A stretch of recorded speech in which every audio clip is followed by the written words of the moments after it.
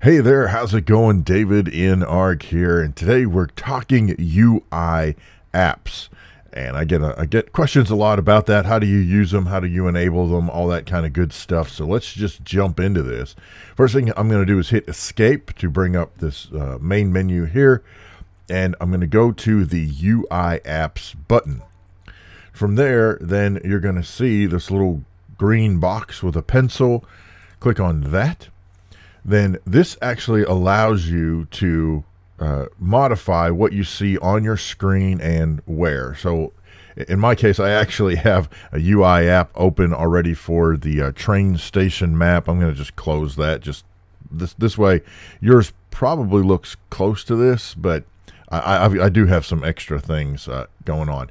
First of all, if you want to move something around, so for example, if you don't like wherever the speedometer is, then you can point your mouse into the middle of that where the 4 arrows are, and you can drag it wherever you want it to go. All right. The other thing is that you'll notice in apps is in the lower right corner there's an arrow, so you can resize it. Now, some apps resize better than others, so you just have to be wary of that when you are moving stuff around and changing the way things look and behave. As a matter of fact, I've already messed mine up a little bit. So, oh well, whatever. Close enough. I can always change it later if I want to. So that is how you modify or move around apps you already have. But what if you want to add some more? You'll notice that there's an orange button with a plus. Click on the plus. Here it'll take you to any of the AI app or UI apps that come with the game, or any that you have downloaded. So generally speaking, if it's got the little BeamNG icon, then it came with the game. If it does not have the icon, like the little DVD thing here, then it did not come with the game. Now, a lot of times folks ask me, well, I can't find such and such, UI app. How do I find a certain particular app? The easiest way is over on the right-hand side where it's got filters. You can click in search, and then you can search for what you want. So, for example, airspeed. Now, with airspeed, you can pick this one. Now, I already have this one installed, but just for the sake of argument, you find the UI app that you want, click on it, and then it adds it to the screen. Now, where it adds it to the screen to me seems completely random, so you have to look around and find it. As it turns out, it's over here for my case, and you'll notice that now here is the digital airspeed. All right. Now, I already have it installed here, but, hey, if I want 2 of them, then why not? So I'm going to just for now drop this right here. Then you're going to click the green box with the check mark to say that you're done. And you'll notice that that airspeed indicator is on the screen.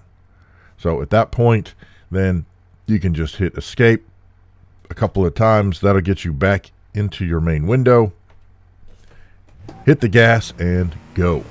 By the way, people also often ask me, what's the difference between airspeed and the speedometer? The airspeed is the actual speed that the vehicle is traveling. The speedometer is wheel speed. So I could be crashed out, and if I've got a wheel that's still going, and that's probably not going to show me, yeah. But if my wheel were still spinning, and I'm not exactly sure which wheel it's tracking or exactly how that works, but this could still be saying 50 miles an hour, but my airspeed is the actual speed of the vehicle itself. There's a lot of blue smoke magic that goes into this game, and that's definitely one of them. I was going to see if I could get this to go. It's not necessarily easy. Generally, I'll tell you where you notice it. Well, like if I do a jump, right? Okay, so for a moment, right, I'm going 135 miles an hour according to the speedometer because I've got my foot on the accelerator. But you notice that the airspeed really didn't change. We'll try that one more time just so you can see what I'm talking about. As I'm accelerating, watch when my vehicle jumps. Watch the difference between the speedometer and the airspeed, right? And that's pretty accurate in a car. I mean, if you're if you're going to take a jump, when you catch the air, if you're still hitting the accelerator, the car thinks you're going that, however fast your accelerator's ramping things up versus how fast you're actually going. So there you go. All right, so there's one. Likewise, if I want to remove a UI app. Again, I hit escape, go up to the UI apps, hit the little pencil. Then I can come down here and click the little red X on the app that I no longer want. It disappears. If I want to add another one, oops, I'm sorry. If I want to add another one, I click the plus. And notice that my search is still in effect. So I can go in here and I can take out my search, and then I can search through or look through or whatever I want to do to add a particular app. So for example, traffic. Let's just say we do the traffic mod. All right. Or the traffic UI. Traffic used to be a mod. Okay. So here is the traffic UI. For the sake of argument, you know what? I'm just going to put it, I'll put it over here. So again, I hit the check mark. I hit escape to get back to my game. And here is the traffic UI. So it asks me how many cars do I want? Do I want to spawn them? Do I want to delete them? Do I want to set a speed limit or keep it automatic? What is the spawn rate? What mode?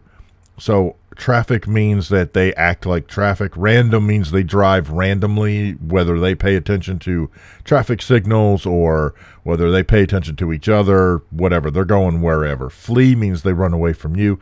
Chase means they chase you. Follow is chase, but they don't try to take you out. Chase means they're going to try to hunt you down. Follow means exactly that. Stop does not disable traffic. All that means is that all the traffic just stops where it is and doesn't go anywhere. So I'm just going to leave this on. Traffic awareness, and that's whether or not they detect other vehicles so that they don't crash into them. And then I'm not real familiar with debug mode. I'm sure that keeps a log of stuff somewhere. So if I wanted to spawn in, say, 5 cars, I can hit spawn. When you spawn in vehicles, it takes a little time for things to pop up here. So just give it a moment for your game to get a hold of itself and spawn in vehicles. So now we see that we have the cars spawned in, but I didn't actually start them yet, right? So if I hit the start button here, and now traffic is rolling. The reason why you might want the UI app is just that in real time, I can decide that I'm going to go by here. Watch this. Okay, so now I'm going to hit chase, and now they are all chasing me. Right? So they're going to try to take me out. Oh! Should not have slammed on my brakes. Come on. Well, let's back up out of here. They're all crashing into each other. So we can use that to skedaddle and get out of Dodge. Are they coming? Yep, I see them behind me. Oops, not paying attention. You should probably always be looking forward. Whoa! Excuse me. One of the other things that you kind of notice there, one thing about AI is that, traffic, is that traffic will spawn based on where you're going and what you're doing. So with traffic, the vehicles will spawn over time. So you're not stuck with the same vehicles all the time. So the one thing, the other takeaway about UI apps is that different UI apps have different features. You'll figure that out as you play with them and you use them in the game. Just for another example, I have this flood controller, which we looked at in another video. And so I can come up here, since we do have ocean water in this map. I can enable the flood, and the floods are a-coming to the west coast. Little by little. It's very slow. So as we saw in the last one, I can ramp this up some. Oh, okay, well, that's a little faster than I anticipated, but there it is. We've got a massive flood taking over the west coast. Oh, that is so cool, though. I did want to, this is totally not related. Feel free to stop the video at any time. But I do want to, like, if I drop the barge in there, I don't know how this is going to work. Oh. That is so cool. Yes, it did. Whoops. It landed right on the water. That's funny. It feels like I'm moving down, but I'm not. The water is rising. Rising up straight to the... Look at that. And then, of course, we can have it recede back to where it once was. So there you go. That is how to use UI apps in BeamNG with, well, a little bonus action there, because why not? Got any other questions, problems, suggestions, horror stories? Feel free to leave those down in the comments section below. Special thanks to Hero of God, GamerGull, LosWilko, Connie C, Zachary, 7220 Gamer, and the Maestro of Madness for supporting the channel on Patreon and through channel memberships. I appreciate that so much. Thank you so much for watching. Thanks for your comments, your feedback, all that good stuff. I appreciate it so much. I'm davidinark. Thanks for watching. Have a great day. Oh, that's not good. That's not good at all.